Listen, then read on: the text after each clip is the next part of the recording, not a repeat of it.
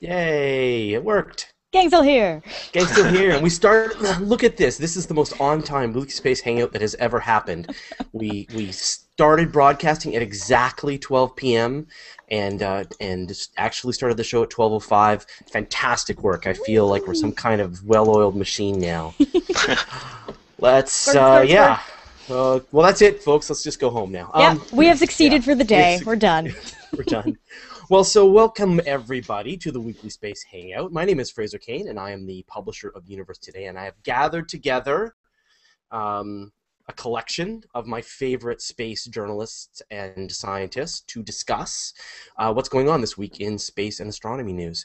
So let's introduce everybody who we've got here. I'm going to just sort of pass through them in order. No order. We've got Amy Shiratitle from Vintage Space. Hey, Amy. Hi.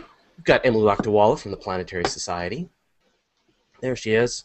We've got Nicole Gallucci, a.k.a. the Noisy Astronomer, Dr. Nicole Gallucci. Yay. And we've got Scott Lewis, a.k.a. the Bald Astronomer, Know the Cosmos, my wonderful co-host on the Virtual Star Parties. Hey, Scott. So this week we've got a bunch of stories. We're going to get a wonderful update from Emily about Curiosity and Opportunity's anniversary, so this is great. We're going to get some information about a historic gamma ray burst that blasted some trees. We're going to talk about the Manatee Nebula. We're going to talk about a new thesaurus for astronomers, a really cool photograph of Betelgeuse, the star, not the ghost. And if we have time, we're going to talk about how dung beetles use the Milky Way to orient themselves. So this is great. Emily Lakdawalla, you can hit the ground running and tell us everything about Curiosity at night. Curiosity can actually work at night, which it's much harder to do than you might think because Mars gets quite cold at night. The temperature can swing by like 80 degrees Celsius. So it's not all that easy for spacecraft to work at night, but it's nuke powered, so it's warm and ready to go and can sometimes be operated at night. It has a couple of instruments that take environmental data, and so they're designed to work around the clock, but there's a particular instrument that they've got a couple of tricky ways of operating at night. That instrument is called MAHLI.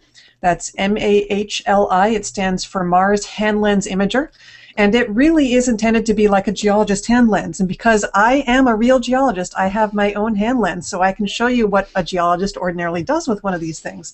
They pick up a rock. Of course, I'm a bad geologist who didn't have a rock in my office at this point. You pick up a rock, you look at it with your hand lens up super close, and you might tilt it this way and that way, trying to find little glints off of crystals in the rock. It helps you identify what minerals are present and everything. And so this hand lens imager, they do the same thing. The problem is that they can't pick up a rock that's in front of them and tilt it this way and that way in order to see the glints. What they can do is look at the rock at night, and the camera, let me show you a picture of what the camera actually looks like. I'll share my screen. Doody-doo. Okay, so here's what the camera looks like. And this is the dust cover is on the camera right now. And around the edge, you can see these little holes in the dust cover. There's a couple of sets of LED lights, and there's two pairs in particular, one on this side, one pair on this side. And if they use MAHLI at night, they can turn on those LEDs to illuminate the landscape from two different angles. So the light is coming from two different angles in the field of view. The image that's that Nicole is showing right now. Sorry, Nicole. I tried to figure out by process of elimination who that was.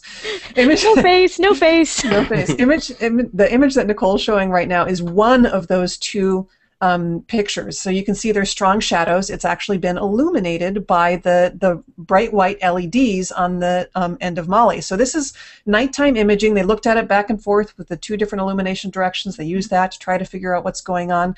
But then they did something even trickier. They looked at this thing with the other set of LEDs that they have, and the other set of LEDs are long-wave ultraviolet. So they're at a wavelength of about 350 nanometers, which is just on the ultraviolet end of the spectrum. And that's basically black light. And so what that does is it lights up the landscape, and there are certain minerals that fluoresce under black light, so they shine a color under black light. And so here is the image that was taken under this black light. Now, when I saw this, I was like, holy glowing rocks, Batman. That's really awesome. As it turns out, it may not actually be fluorescing. What we're looking at is a mineral that's white. It's gypsum, most likely. And that mineral, because it's white, it's going to be brighter at any wavelength. We're illuminating it with an LED that's mostly in the ultraviolet, but also leaks a little bit into violet and blue wavelengths. So it doesn't really look any color other than blue, so it may not actually be fluorescing. If it were fluorescing, it would look more like this. And again, I'm going to share my screen. Here is the Moly calibration target, and it's got all these chips of material. Watch this cream-colored one in the middle. This one fluoresces under ultraviolet light. And when I switch to ultraviolet light illumination conditions, that's what it does. So if this rock that we were looking at under ultraviolet light had turned yellow or red or orange or green, we could be certain that we were seeing a fluorescing mineral. Since it's only blue, it's not totally obvious that we are actually seeing a fluorescing mineral. It's still super cool that they took a black light to Mars and are taking pictures at night under black light. I think that's pretty awesome. It's pretty trippy. Yeah, it is. It's a really neat little tool. Moly is awesome. I'm working on a blog entry right now on some of the other things that they can do with this. The principal investigator on Moly is a scientist named Ken Edgett, who is just a teddy bear. He's one of the nicest scientists I know, and he's really good at explaining what he does. His academic paper describing Moly is incredibly readable. I think that most anybody watching the show would be able to get a lot out of that academic article, and there's not many academic articles you can say that about. So anyway, this is super cool. We're going to see more of it. Is it on Archive? No, it's a Space Science Reviews article, but it's open access. All of the Space Science Reviews articles on MSL's instruments are open access, so anybody can read them. So, I mean, is this something that they're going to do regularly, or was this, like a one-time thing? I mean, as you said, it's nuclear powered, but still, it needs to use all that energy to run its heaters at night, and so, how often are they going to be doing this kind of night science? I suspect that if they pick a rock that they think is important enough to be worth doing like an APXS, which is the alpha particle X-ray spectrometer analysis on, if they think it's that cool, I don't see why they wouldn't do the Moly nighttime imaging as well. One of the other things that I read in that Moly paper is that the instrument works pretty fast, so if you've got the instrument close to a rock, you might as well take every possible image you can take with it. Even if you don't plan on returning them all to Earth, they always return all the thumbnails to Earth. They don't always return the full-size ones. But if you've gone through the trouble of positioning the arm exactly on a rock, take a boatload of pictures and then see what you want to do with them later. That's amazing. So the other piece of big news is that Opportunities hit its 9th anniversary which this is week. Just amazing. And the coolest thing, I think, actually about what Opportunity is doing right now is that if you look at the images that Opportunity is sending back, they don't look a whole lot different from the images that Curiosity is sending back. Now, it's got older cameras, so, the cameras on Curiosity are a bit spiffier, but they're both looking at rocks shot through with veins with little concretions inside them. It's really amazing. They're on opposite sides of Mars, and yet they're looking at the same kind of rocks. So the significant thing about having a sedimentary rock shot through with veins and having concretions inside it is that that's at least 2, maybe even 3 different episodes of that material being wet over Mars's history.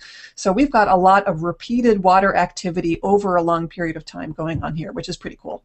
I wonder if techniques being discovered on one side of the planet are going to help with some of the work they're doing on the other side of the planet. You could have these situations where, Curiosity is going to turn up some kind of structure or feature in the rocks, and they're going to turn around and say, let's take a look at that with Opportunity and see if we can see the same thing, or vice versa. They're certainly feeding into each other, and a lot of what Opportunity and Spirit did with their microscopic imagers really informed the development of the Moly instrument on Curiosity, and it's going to make Moly a much more effective tool than the microscopic imager was, and even the microscopic imager revolutionized what we knew about Mars. I didn't know until I read the Moly paper, or at least I'd forgotten, that there was an active debate about whether there was wind-blown sand-sized particles on Mars at all before the microscopic imager settled that debate for once and for all, almost as soon as they put the camera on the rock in the first place 9 years ago. So that's pretty amazing. So, 9 years though, it's, we've already lost Spirit. How's Opportunity doing? How much longer do you think we're going to go? Opportunity's doing great. It's got one bulky steering actuator in one wheel. So one of the right front wheel can't rotate back and forth, but it can spin. So it's not lame like Spirit was. And its instruments are not doing so great. So it's got the mini test, which was the way they could remotely sense mineral composition. That has been dead since the Great Dust Storm of 2007. The Mossbauer spectrometer, which is the way they could figure out what iron-bearing minerals are present in rocks, that thing depended on a radioactive source of cobalt that's been through like 10 half-lives, so it basically doesn't work anymore. So the only really way that they can get at mineral composition is with the color camera, actually. And as you can imagine, that's not particularly precise. So it's gotten a lot harder to do the kind of science that they need to do with Opportunity, but the rover's still roving, it can still take pictures, can still drive from one place to another. The APXS still works. So as long as it's got a camera and the APXS going, it's still a good scientific mission to keep going. If it loses something like the APXS or the PanCam, then I think we'd have NASA would have to have a discussion about if it was really returning science anymore. So do you think we'll hit 10? I have every reason to hope that we'll hit 10. But will we hit 18? I don't know about that. We'll get to 10 before the depth of the next Martian winter, I think. Actually, I'm not so sure about that. That's going to be in the middle of the next Martian winter. Right. That's going to be interesting. So next winter is going to be a hard one. Next winter is going to be hard. Yes, winter is coming. Exactly. Brace yourself. On the other hand, Opportunity is now in a much hillier area than it has ever been since it landed. And the thing that you do to survive winter is to tilt your panels toward the north. So they should be able to find a better parking spot than they have during past winters. Fantastic. Well, thank you very much, Emily. And I know you might have to run, so if you feel like you want to run and need to run, by all means, we totally understand. Well, let's move on then. So, Amy, you were working on a story about an 8th century gamma ray burst that they were able to detect the evidence in a tree. Yes, in trees, which I thought was pretty neat and kind of wacky. So apparently, some researchers were studying trees in Japan and noticed that at some point in the tree's life, judging by the tree rings, that there was a sudden rise in the isotope carbon-14. So the typical, the background of this, I guess, the typical carbon that we see, or we have in nature, is carbon-12. It has 6 protons and 6 neutrons. Carbon-14 has 8 protons and 8 neutrons, and it's radioactive. It decays into nitrogen, and it's generally formed, I mean, there is some on the planet, so it does happen naturally. It happens when cosmic rays hit the atmosphere and interact with the nitrogen in the atmosphere. So seeing this spike in carbon-14 at a certain point in the tree's life, they dated it to the year 774 or 775, suggests that there was some really big event that happened that shot a lot of radiation at the Earth that generated all this carbon-14, and now they're trying to figure out what it was. So they kind of ruled out some stuff by process of elimination. Supernovas probably didn't do it because they're super bright when stars explode, and there are no records of astronomers having seen a supernova in 774 or 775. So they traced it back to the birth of black holes. So again, they kind of ruled out stars exploding. Oh, sorry, they also ruled out solar flares, because a solar flare big enough to actually hit the Earth with enough radiation to yield the amount of carbon-14 they saw and the spike they saw would be like 20 times the normal solar flare, and someone definitely would have seen that and taken a note, but again, there's no record in astronomy records of that event happening. So they've settled on this idea that it could have happened when a black hole was formed from 2 neutron stars merging into each other, which is kind of fun and kind of wacky. So it would be like a binary system with 2 stars orbiting each other. If one goes supernova and dies but doesn't have enough mass to actually turn into a black hole, it would just be this dense ball. And if the other one did the same thing and they would continue to orbit around each other and eventually their orbits decayed to the point where they would merge, that would be a really, really violent meeting. And one of the byproducts would be a twin beam of energy in the form of gamma rays, and if that happens close, or sort of, with the Earth in the right path, then we would get zapped with roughly the amount of energy they think would be needed to account for the amount of carbon-14 they found in these trees in Japan. Right. Right now, which is a lot to figure out from tree rings. But well, we've talked about this quite a bit on astronomy casts and stuff with these gamma ray bursts, right? There's these two sources of gamma ray bursts, whether they're coming from a really large star that's just detonating as a really mega, supernova, and it's this collapsing into a black hole, or these sort of other situations where you get these neutron stars, various exotic objects colliding with each other and creating a gamma ray burst. But they're so energetic that you could be in the same galaxy and have your atmosphere, stripped away from halfway across the Milky Way. I mean, if you get hit by that beam when those things go off, it's a bad day. Yeah. So I mean, knowing how much, I can't believe they can figure this stuff out from tree rings, but knowing how powerful this energy is, they figured that the event would have had to be somewhere between 3,000 and 12,000 light years away from the sun.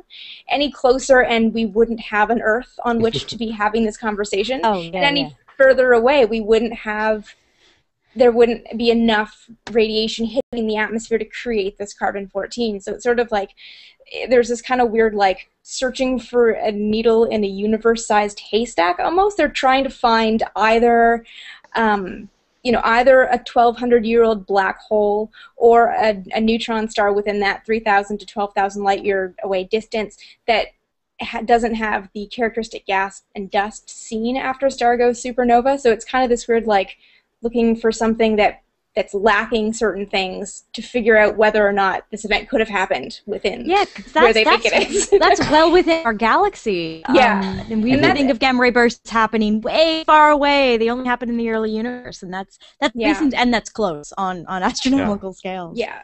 So I mean, if you want some reference material, I highly recommend our good friend Phil Plate's book, Death from the Skies. He has a whole chapter just on what would happen if a gamma ray burst decided to go off in our nearby vicinity. And, nearby used very loosely that, you could be halfway across the galaxy, literally 60,000 light years away, and if one of those goes off and the beams point towards us, then it strips away a big portion of our atmosphere, and all the life is sterilized. And closer, as you said, 3,000 light years away, it gets worse. It gets much worse. But I think it's a great reminder.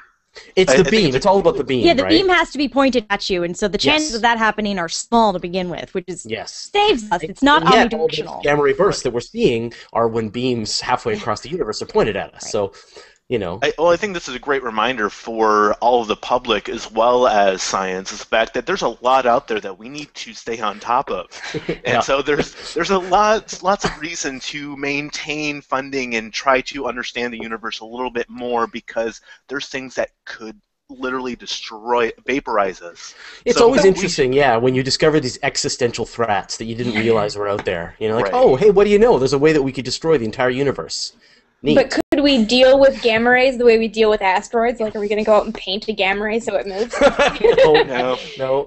We just identify them and, I don't know, build bunkers. Unless we can get some sort of star block, like Yeah, we have gamma rays. We're just gonna block it out with my SPF 8. Giant mirror. The good news is there doesn't appear to be any potential objects within the death zone that could be directed at Earth. So I'm sure Phil calculates the chances of you actually dying in this way in his book, and it's so super ridiculously small. Yeah. I'm not losing sleep.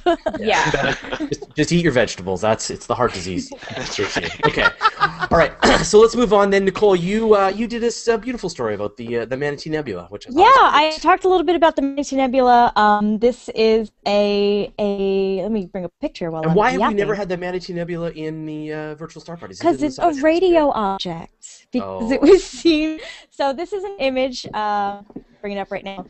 This is a region of space that called W50. It was imaged by the Very Large Ray, which has been refitted with new receivers, a new correlator, which is that supercomputer on the back end, all new amazing stuff to make it so much more sensitive than it was before. So it's still the 27 dishes in a Y-shaped array in New Mexico, but way more powerful. And so they made this gorgeous image of the nebula, and it's actually got this like little corkscrew action going on here. So there's actually a microquasar inside, which is a stellar mass black hole, has material falling onto it, and then the jets of material are being flung out in either direction. So it's kind of like a quasar that you get in the center of a galaxy, but on a much, much smaller scale. It's like a quasi-quasar? It's a quasi-quasar, yes! So the micro-quasar is causing this little corkscrew, this sort of corkscrew shape, and Heidi Winter was the assistant to the director of the National Radio Astronomy Observatory, and she is just one of my favorite people in the world. She's the most enthusiastic people about astronomy, and has been a big inspiration to me throughout my graduate career in Charlottesville. So she saw this image and was like, that looks like a manatee. And then Tanya Burchell, who is the science writer for the National Radio Astronomy, was like, oh my gosh, you're right, it looks like a manatee. And she actually used to work with manatees in Florida for and monitoring the manatee population. And so they got together and pushed hard to get this nebula named. And so they went and they did a big announcement at a manatee festival in Florida. And so they're raising awareness for the troubles that manatees have to go through. They get hit with propellers, have all kinds of issues there, and raising awareness for a new radio telescope. So it's bringing two types of science together in a really cool way. And a lot of our radio objects have really boring names, so it's nice to get cool names for the radio catalog, radio sky. That's really cool. And a beautiful picture. And a lovely story. So lovely story. Heidi and Tanya, and fantastic people.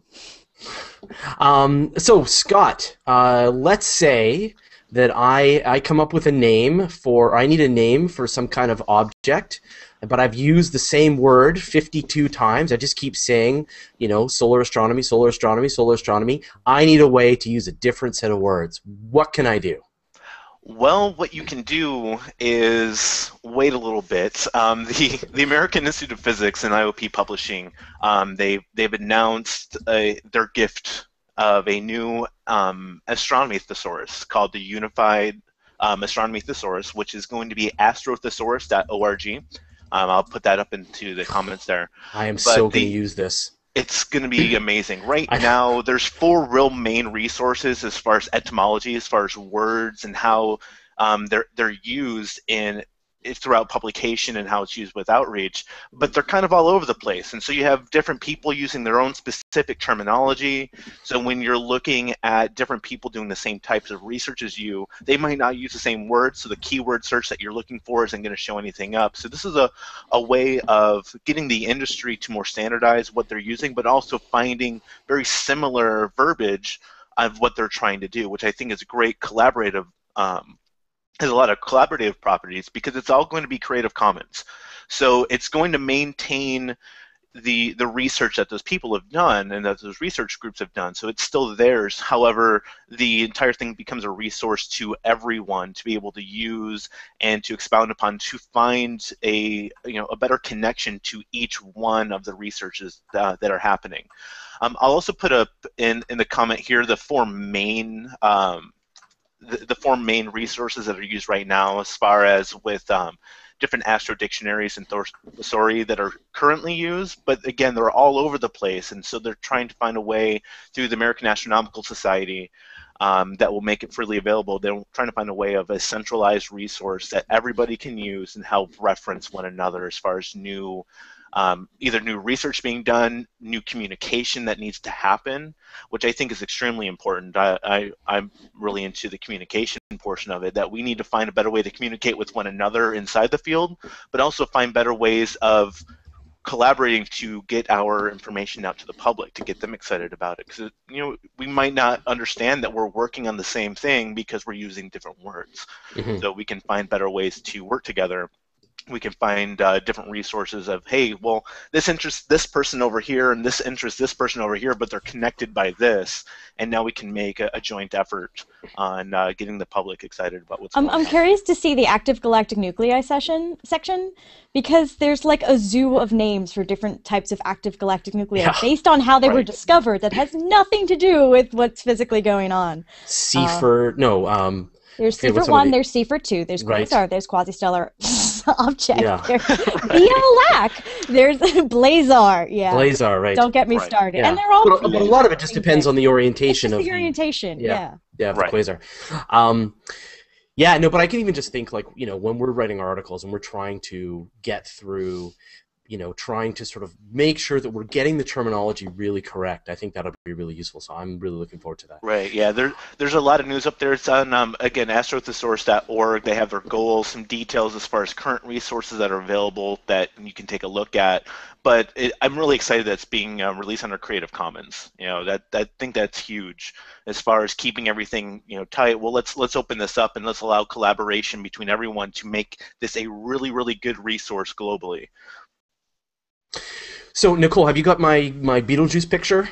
I'm gonna move on to that and attempt to both be a host and present some news because I've worked on a story this week for once. Beetlejuice, poorly. Beetlejuice. Yeah. Okay. Cool. Fraser Cain. Yeah. You go. Don't say it 3 times. So this is a picture of the star Beetlejuice, which of course you probably all know is on the shoulder of Orion. Beautiful, bright red, supergiant star that is likely to detonate within the next probably million years. Tomorrow, anywhere between tomorrow and a couple of million years from now. And when it does, it will be for sure one of the brightest objects in the sky, visible, daylight. It's going to be outrageous. Come on, explode! But it's still doing its thing, and so it is, dozens of times the mass of the sun, and it is kind of the outer envelope of this star is bubbling in these convective, almost like you put water on a pot and you let it boil, you get these bubbles of water. And so what's happening is that you're seeing these asymmetric bubbles of material that are being ejected off of the outer atmosphere of Betelgeuse.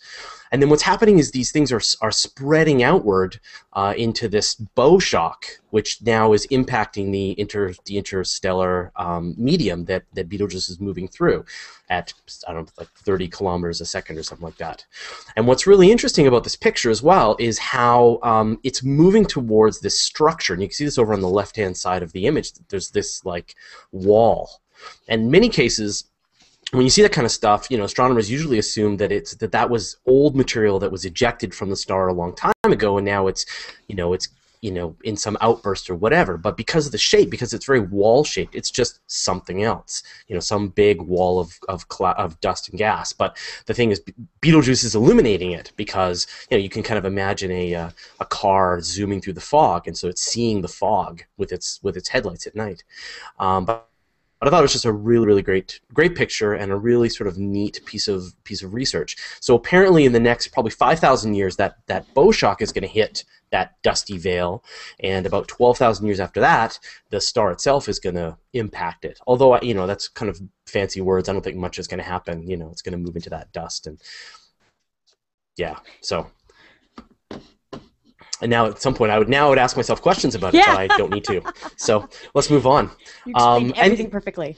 And so, so Fraser, what do you think? Okay, so I think the last story that we had queued up, which is just adorable, and you've got some pictures for this, which is the new research that dung beetles use the Milky Way to navigate.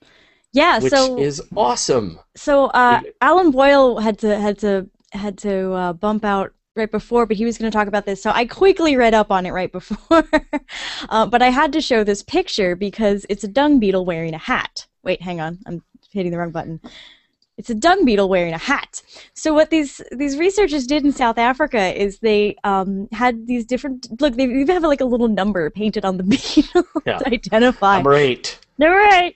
And Stay on target, number 8. They had beetles with little clear hats, as their control group, and then with these dark hats. And they went through several experiments both out in the South African desert and inside a planetarium where they had a more controlled environment. And they discovered that dung beetles would go round and round in circles with these hats on. And this was regardless of of the phase of the moon. So it wasn't just that they navigate by the moon, but they also navigate using the brightness of the Milky Way. And of course, if you've ever been in the desert somewhere in the southern hemisphere, you know that it is ridiculously dark, and the Milky Way is ridiculously bright and gorgeous. So in a way, the researchers weren't terribly surprised because, oh, there's this bright thing in the sky. It's overwhelmingly bright. But the fact that they were actually able to test this with little dung beetle hats and actually prove that they were using the band of the Milky Way to navigate their way out of a maze was pretty impressive. I think dung beetle then now needs to be renamed because dung beetle's such a terrible name. It's such a mean name, right? I mean, obviously that's what they do. I know it's what they do. They push around big balls of dung. But what about sky gazer beetles? Astronomer beetles. Astronomer beetles. I like it. So astro poop. Astro poop beetles. Astro poop beetles. Astro poop beetles. Okay, All right. Well, we've got some time. We'll take some questions from the people watching. So now, if you don't know how, you can post a question. You can either do it on the event page if you're watching it there. You can post your question if it's in. I think it's in Nicole's stream is somewhere. Where the actual public. Yeah, and then I reshared it, so you can try posting a question there. Although I don't like your chances of us actually seeing it if that's where you put your question. No, I included all of those. Well, I know. Hopefully. I have a certain amount of lack of faith of technology. Right. The safe place is to go to YouTube, and so you just click on the little YouTube. If you're watching this right now, you can click to watch it on YouTube. Don't worry, you'll still be able to see it live over there, but then you'll get all the comments on YouTube, and that way we can make sure. So, so a few questions. One, Todd Howard notes. Loves the way Nicole's name tag on the Hangout matches her hair color. It is on purpose. I am not very creative. Yes. And okay. I saw a question from Greg Layden. Awesome science blogger Greg Layden. Why do gamma ray bursts come in beams instead of ever expanding round ball thingies? Which is a great question. So a supernova explosion, you have the star pretty much exploding off in all directions. But what happens in a as I understand it, what happens in a massive star explosion with a hypernova, the center is collapsing into a black hole, and so you've got this angular momentum craziness, an accretion disk forming, and when you have an accretion disk forming around a very massive, dense object like that, you often get jets in either direction. You see this with quasars, you see this with not even just with black holes, but with forming stars. And so it shoots out beams in either direction while it's forming a hypernova. I'm probably completely messing up this explanation, but it's the way that the massive, hypermassive star collapses into a black hole that it creates jets of material that go out along the poles of the accretion disk. And so that's why the gamma ray burst only points out in these specific beams. The way they figured that out was that they looked at how much energy came out in these gamma ray bursts and realized if that's coming out in every direction, that's physically impossible. So that's how they were able to figure that out. Right, but if I understand correctly, it is both. It is both a big explosion ball thingy and the extra special deadly beams. Yes, so the extra special deadly beam is what we see as a gamma ray burst. Right, so you get that 1-2 punch. It still goes normal supernova in every direction. Yeah, and so if you happen to be a few thousand light years away from a star that went off as a gamma ray burst, still a bad day. Yes. But get the beams pointed at you, and then it's a sterilizing, end of all life day. And that'd be a universal sterilization, not just a biological. No, you're just gone. Yeah. So that means if we get hit, if the Earth is in the path of one of those beams that we're seeing it from the top down, like what do you mean by the poles? What does it mean? What is top in space? If the accretion disk is like the equator, then like north and south are the poles of the gamma ray. Okay. Yeah. There we go. He's got a demo. He's got a CD. Highly Scott. Yeah. There you go. Awesome. Now, has anyone heard? So, Danny Henke asked, "Has any thoughts on Kepler's possible malfunction? Has anyone been tracking that story?" No. I have. It's pretty similar to what happened with Dawn, and it always comes down to reaction wheels, and it strikes me as kind of funny and ironic that of all of the different technologies that we send to space, it's the wheel that keeps on messing up. They never send enough up. But, these things there's actually, spacecraft don't generally have a lot of moving parts. They particularly don't have a lot of moving parts that are always in motion, and that's what a reaction wheel is. It's a spinning wheel that's always spinning. And so what happens is that over time, these things degrade, the lubricant either degrades or it wanders to other parts of the machine, and so they start having a lot more friction than they should. And basically they wind up not being reliable anymore. Reaction wheels are used to point to spacecraft. They do it with weird angular momentum things that make my head spin. Not to be actually to be love funny. it. Right, but it's spin the wheel and then the spacecraft turns the other way. Turns the other way, basically. Yeah, and so they help point. You can spin each wheel and turn yourself accordingly. And for Kepler, incredibly precise pointing is the whole name of the game of the mission. So some spacecraft, like Dawn, for instance, can just go to reaction control systems, which are basically thrusters, in order to do their pointing. It's not as efficient. The fuel gets used up, and so that can shorten the life of the mission, but it still works as well as they need to point in order to accomplish their mission. Kepler can't do its mission without reaction wheels. It requires incredibly precise pointing.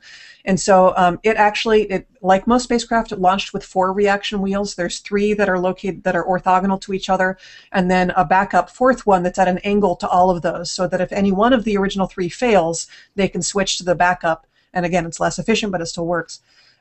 So they lost one of them a long time ago. And because of Dawn, because they understand what happened with Dawn, they were able to manage the reaction wheels on Kepler for a long time to avoid the problem that they ran into with Dawn. They think they actually have a way to heal the problem that the problem reaction wheels have right now. So they went into safe mode for a couple of weeks and basically stopped the wheel from spinning. They're trying to get the lubricant inside it to sort of move back into all the places it needs to go, and then they're going to try to recondition it and see if they can get it working again. So that's where they're at right now. Let's hope that it works, because the longer that Kepler keeps running, the smaller mass planets it can find. Yeah, and I mean, I know they always seem to have these wonderful, they pull out these kind of MacGyver solutions where they're like, well, we figured out a way to use the exhaust of of this material to use that as one of our, to replace a gyro and so on. And so Hubble's always down to like 2 gyros out of 6, The key to getting Kepler's to last longer than Dawn's did was incredibly simple. They just ran the wheel backwards as much as they ran it forwards. It's the same fix that they developed for Spirit and Opportunity's motors. When they started getting a little bit bulky, they started driving the rovers backwards as much as they drove them forwards. And it's just, you run it backwards, the lubricant goes one way, you run it forwards, the lubricant goes the other way, and that managed to keep it alive for a lot longer than it might otherwise have. Right. So sometimes you just got to go take the long way around to get to what you need to point at. That's fantastic. I love the ingenuity though. It's like, we are astrophysicists and huge engineers, but sometimes you just got to run it backwards because it's a simple answer, it's a simple solution. And I think that's a very beautiful way of approaching things like that. And I think there's some best practices that come out of this, as you said, which is like, okay, let's bake it in. If we lose a reaction wheel next time, we know how to turn, three wheels to act like 4 and how to make 2 act like 3 and so on. So it's great that they do that. And I think those are our favorite stories, are the ones where the engineers, the Apollo 13, where the engineers have come down and they figured out this amazing solution for this problem, and they thought all hope was lost, but no, they've been able to eke out some more science. I love it.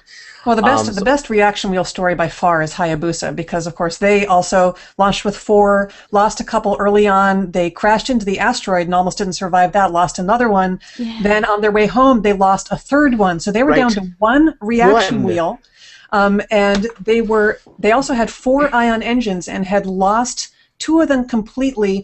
The 3rd one they managed to get working by routing the xenon from one past the ionizer of another, but that gave so they could, and you need 3 right, and that's what I was mentioning, right? Yeah, you're using things that were never meant to be reaction wheels as reaction wheels. Well, it gets better because in order to have 3-axis control, you have to have 3 methods of control, and so they had the xenon in the engines was one, the one remaining reaction wheel was the other, and you know what the 3rd was? Solar sailing with the solar panels. That's how they got their 3rd axis of control. That's brilliant.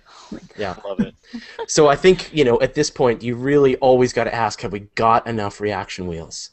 Is there any way we could put more reaction wheels into this? Or we make a spacecraft made entirely out of reaction wheels? So, all right, so let's move on. D. Vizardo of Oz on YouTube asks, will a Betelgeuse supernova have any impact on Earth? I don't think it's close enough. No, it's not close enough. So actually I went and ran over to Pamela's bookshelf. This is the book you want to check out from your library or buy in your bookstore if you're worried about how supernovae or gamma ray bursts are going to kill us. And I'm really sad that Phil's not here since we're getting a lot of questions and he probably has this stuff on the top of his head.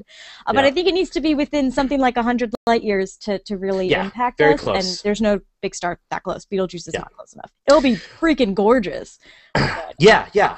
And same with VY Canis Majoris, right? Yeah. No. Eta Carina? Eta Carina, yeah. Eta Carina, which is probably within the next 100,000 years going to detonate. Unfortunately, only visible in the southern hemisphere. So They get all the pretty I think things. if it happens within our lifetime, I will totally go to the Southern I will Hemisphere. go. Yeah, exactly. That's my vision. Gary Ray R suggests that Astro Poop Beetle sounds like a good name for a band. So, I think that's, you know, I don't always have my you always crocheted gotta- poop with me. you got to Do they hold that do- up and is say, it a does it cosmic make a cover good band? band name? Yeah. Oh my As a God. cosmic cover band. Yeah. Jeffrey Hellman asks, when was the last time, if ever, we witnessed a star exploding which was visible in the daytime sky? 1066? 1054? Is that really the most recent? The Didn't- Crab Nebula one? Didn't Tycho Brahe see one? And like He did. Well, yeah. It's called But Tycho's Nebula. But visible during the daytime? wasn't it visible for like 2 days? Yeah, he not a At lot of one people point in my actually- life, I knew a lot about that event. but Yeah. not right now. But for sure, the 1054 event that created the Crab Nebula was visible in the daytime sky. It doesn't happen all, once a millennium. So Our Danish astronomer Jens, 1604 was the latest one. He just There we go. commented. that was the Tycho one then, right? Yeah. But Yeah, me- visible during the daytime, I think that's the Jens. If you can confirm that for us, that would be super. Now, Jens Riggleson sort of responds back on that gamma ray burst story and wonders if we're going to see the gamma ray burst hit molecular clouds 600 light years away in the opposite direction, which I think is a really neat sort of way to think about it. Yeah. And then the reflection of those coming back at us to get You a gotta sense wait of- that long though. You got to wait 600 years, yeah. Yeah. 8th century? No, wait. Would it Century. have passed? You need Yeah. to wait twice as long, Yeah. right? If you were Yeah. just looking at a straight reflection and back, or no, Yeah. to the like point- 3 the times point as being- long. And we actually did an episode of this in Astronomy Cast called Light Echoes, and this is one of these techniques that astronomers use to figure out things that are happening. Is you might not see the event itself, but you might see the light, moving at light speed, passing through material that's surrounding the event, and then that light is then echoing back, and you're able to see that light sort of flashing through material or what have you. And so we may very well see, in the opposite direction of where that gamma ray burst was, light reflecting or radiation reflecting back from that. Well, that's So- not necessarily the opposite direction. That's off to the side often with a light echo. It's something Yeah. kind of behind it and off to the side Yeah. that reflects or is showing evidence of whatever event happened. Yeah. We're getting corrected on the dates. Yeah. See that? Okay, 1572 was Tycho's. Okay. 1604 was not. There you go. There we go. Thank you, everyone. So there you go. 400 years. 400-ish years, we get a one that's visible in the daytime. Or at least was visible. It's a naked eye. Yes. I don't know if we still have Emily here. Okay, so Riding with Robots asks, by the way, Riding with Robots, great blog. Check it out. Other than pure awesomeness, what will be the significance of a fluorescing Martian rock? Does it constrain mineral identification? Yes, it does. Like color, it's not unique, so you can't just say, oh, it's orange, it must be selenite. It doesn't quite work that way, but it does reduce the number of possibilities of the mineral that can be there. And actually, speaking of Riding with Robots, this is not related to Curiosity, but Bill is going to start doing a weekly post of a pretty picture on planetary.org starting on Monday. So that's going to be exciting. I've been following his blog for years, so that's fantastic. Super. Okay, so it is, other than awesomeness, it is it gives you some idea of the mineral, but it doesn't necessarily give you a perfect signature of it. No, but it, like you said, it constrains the possible kind. So if you would have figured out from color is another thing. If it has crystal faces that you can see, if it has a crystal shape, that helps. So all of these things are just different bits of evidence you can use to figure out what mineral it is. Awesome. Okay, well, why don't we, I think we've got a bunch of the questions. Why don't we wrap things up now? So we're going to move through again our team of people just to make sure that everyone knows where they can find out more of their awesomeness. So Amy, where can we find out more, Amy? You can find me on Twitter. My Twitter handle is down there, and Google+. And amysharetitle.com. My blog Vintage Space is there, and you can get links to a lot of my other stuff. You should put the website in your... I should, shouldn't I? Yeah. But you just do a search for Vintage Space and you'll get it. Or, Yeah, or you'll get it. It's all there. All right, and of course, Emily Lakdawala, Planetary Society blogger extreme. You've actually got a lot of help now, though. I mean, you're not just the only person doing the Planetary Society blog anymore. No, I'm actually spending more of my time editing guest blog posts now than I am in writing my own posts. We've got a lot of great people. Welcome to my world. Yeah. Yeah. So planetary.org and planetary.org/blogs. And Nicole, now that you're a blogger, I am. with your Manatee Nebula, right? I've been blogging for a while. Oh, I know, but that was over on Discovery, right? Yeah, that one's on Discovery. Yeah. So I am at noisyastronomer.com, and you can find links to all my other blogging on Discovery and Skeptic and CosmoQuest and everywhere else. And go to cosmoquest.org. Do science. Do science. And Scott, where do we find more Scott? I am Bald Astronomer on Twitter. I'm much more active on Google Plus than I am anywhere else as far as social media goes. I guest blog at CosmoQuest. I have my website, knowthecosmos.com, which is currently broken, but I'm in the process of fixing it. But it's very broken. It makes me sad. We've been watching this happen over the last few nights. It is sad. I've been through many of those. Where can we find you, Fraser? Oh, yeah, no. Fraser, we'll get that in a second, but no, I wanted to mention, mention that Scott and me and Scott for sure, and then other people, will be doing the virtual star party on Sunday night. So yes, we will. That'll be upcoming Sunday night. Start around. We're probably going to start a little later because the Earth is tilting, so we're probably going to start, 6:37 this week. Right. So. Right.